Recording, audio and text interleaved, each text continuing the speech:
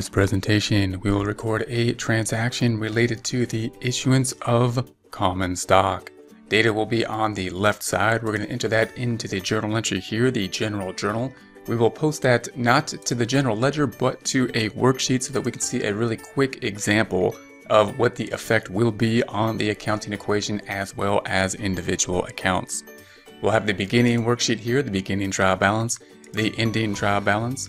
The trial balance is in order, as all trial balances are: assets and liabilities, equity, income and expenses, assets in green, liabilities in orange, the equity section in light blue, revenue and expense, income statement in dark blue. We're just going to give some accounts here so we can see the balancing process when we record this information.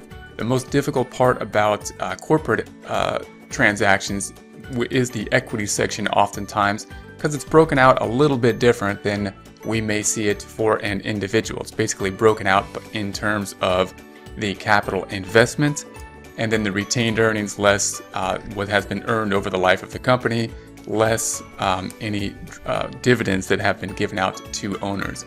It's a little bit different than we might see in like a partnership, where we're going to just track things by what is owed to individual partners. So that's where we want to concentrate here, the standardization of corporation stock, and that's what we'll be working on here. Note that we have the debits are not bracketed, the credits are bracketed. In other words, Excel sees debits as positive, credits as negative, and debits minus the credits then add up to 0. Therefore, debits equal the credits. That's what this 0 means. Net income is going to be revenue minus expenses. There are none on this trial balance. So we're going to issue stock here. So it says we're going to issue 20,000 shares of $5 par value stock for $10.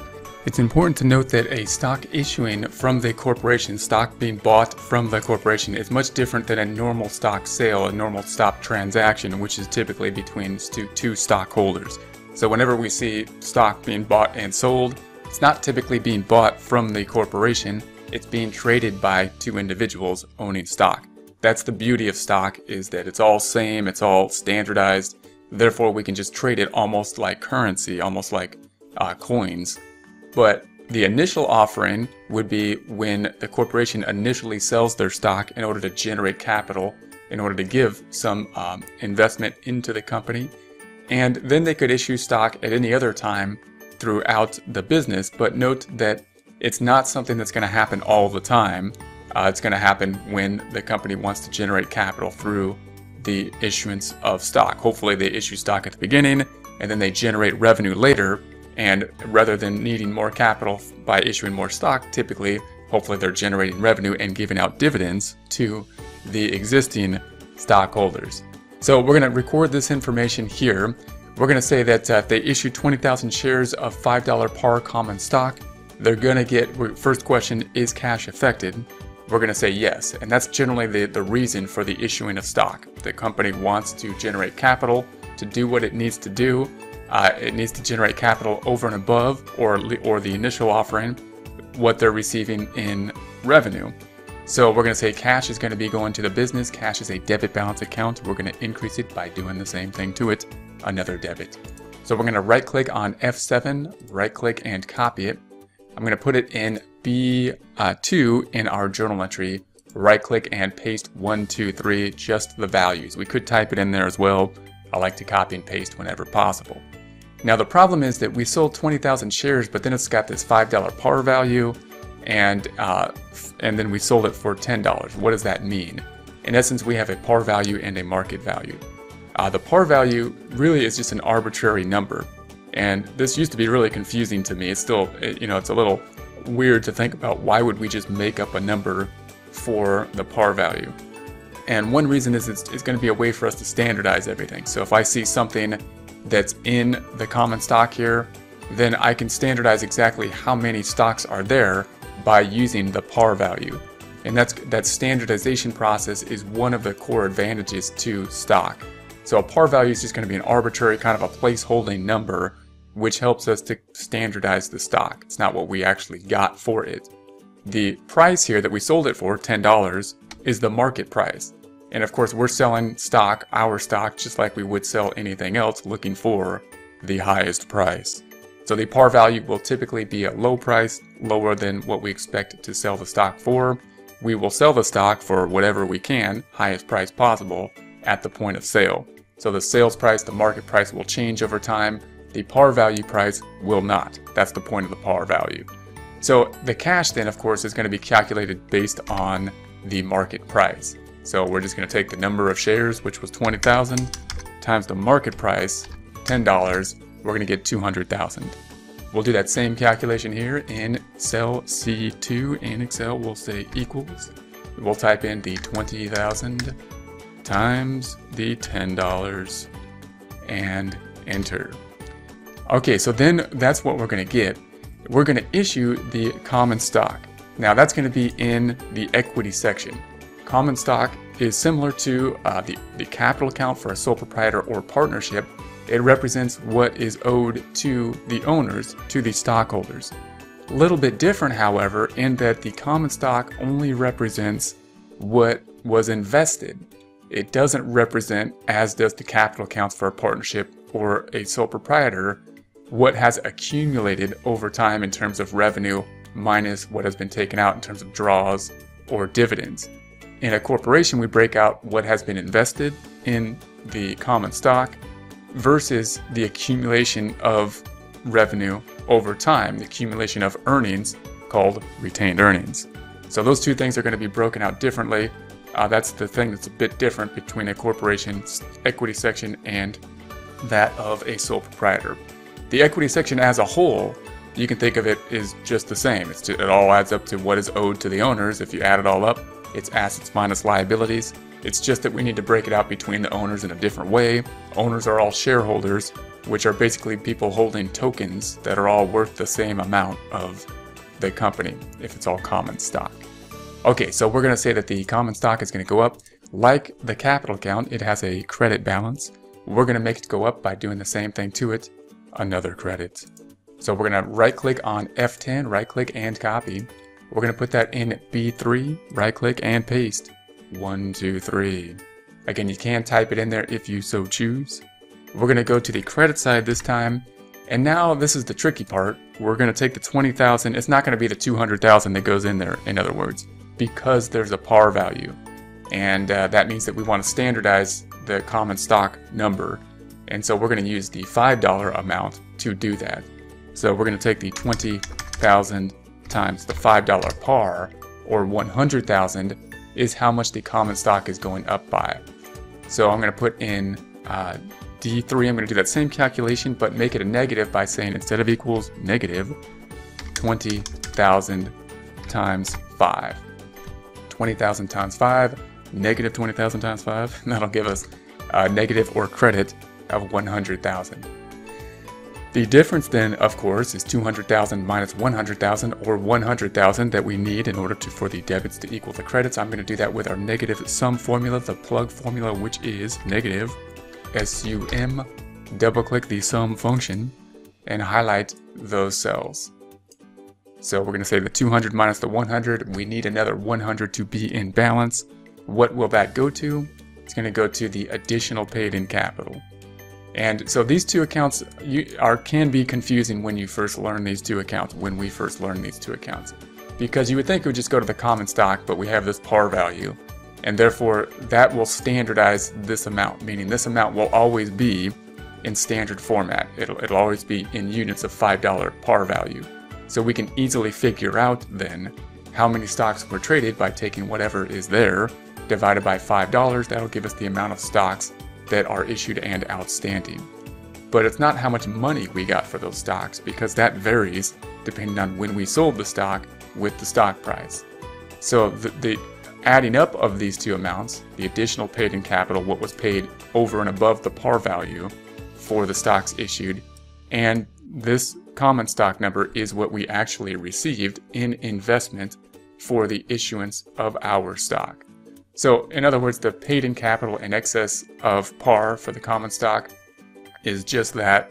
It's what we got paid over and above the par value for the common stock we issued, because of course we're going to issue it at whatever market price is there, and the par value is set at a standard price, generally far below what we believe that what the market price will be.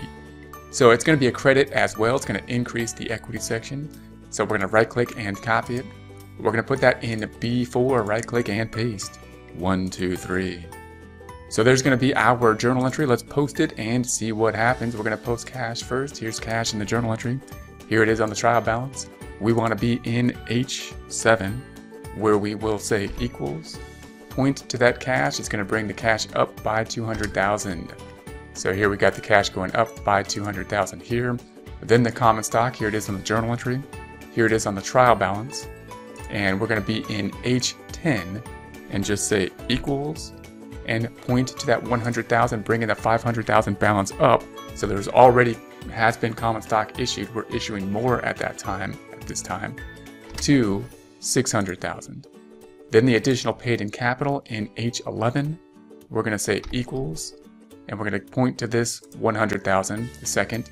It's going to go from 60,000 up by 100,000 to 160,000. And that will then put us back in balance here, and there we have it. Cash went up, but there's no effect on net income, no effect on the revenue or expenses.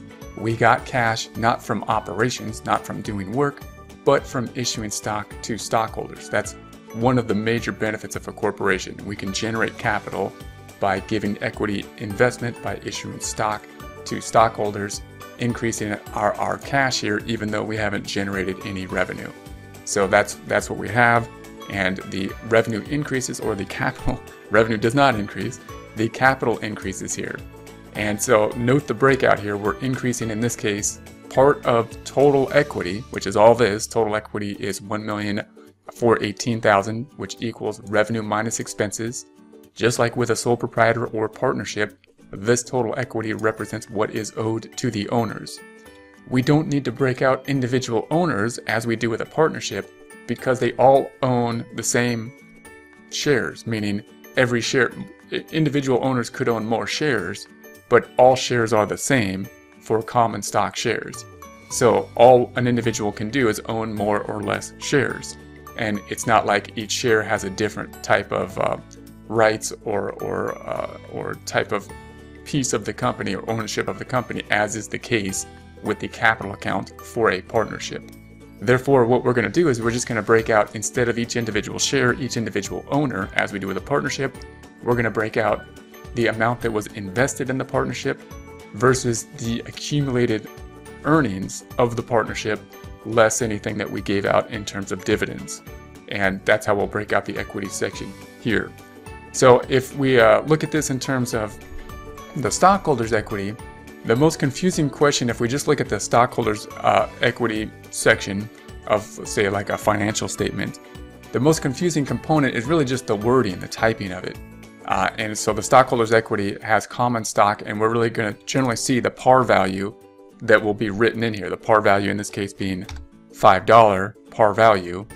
And then it'll have the amount that will be authorized, 150 shares authorized. That's how many they could legally give away if they so choose, and give or sell if they so choose. And then we're going to have the amount that were actually issued.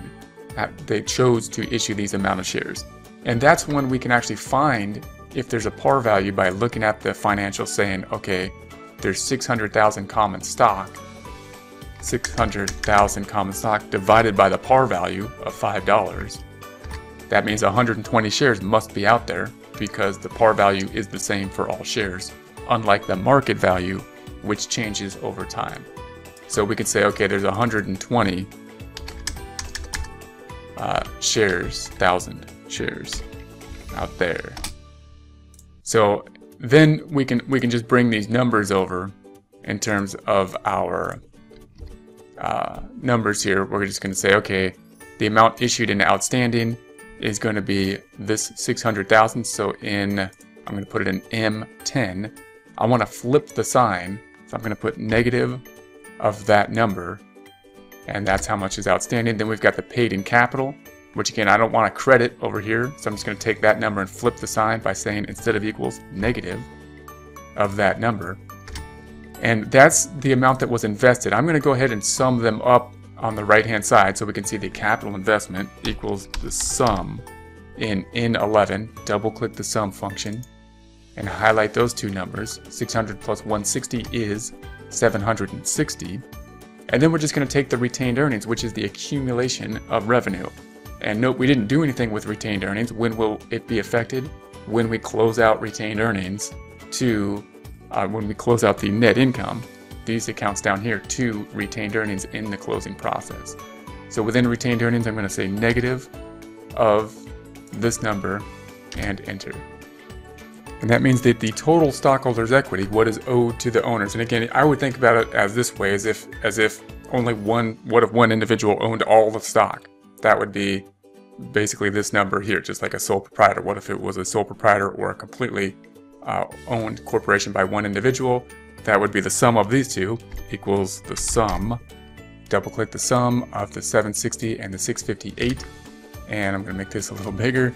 1,418,000.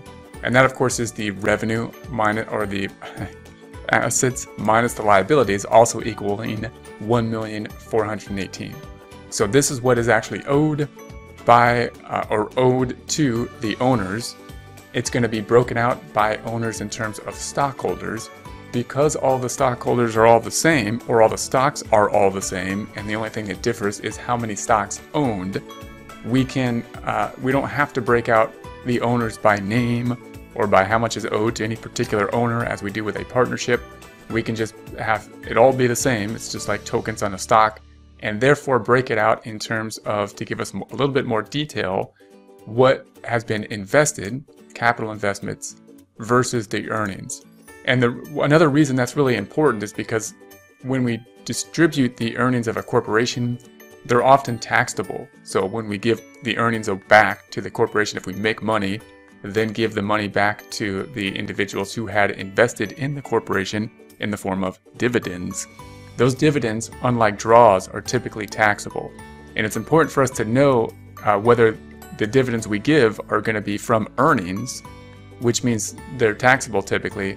If we give back the original investment, then that's not really earnings, and it shouldn't, you would think from a logical standpoint, we won't get into tax law here, but it shouldn't be really taxed if they invested money and we're just giving it back. If we didn't make any money, there's no earnings, and we gave it back, it shouldn't be taxable. So for a few different reasons, we need to break out the retained earnings. It'll give us a sense of what has been earned versus what has been just invested through owners through the purchase of stock.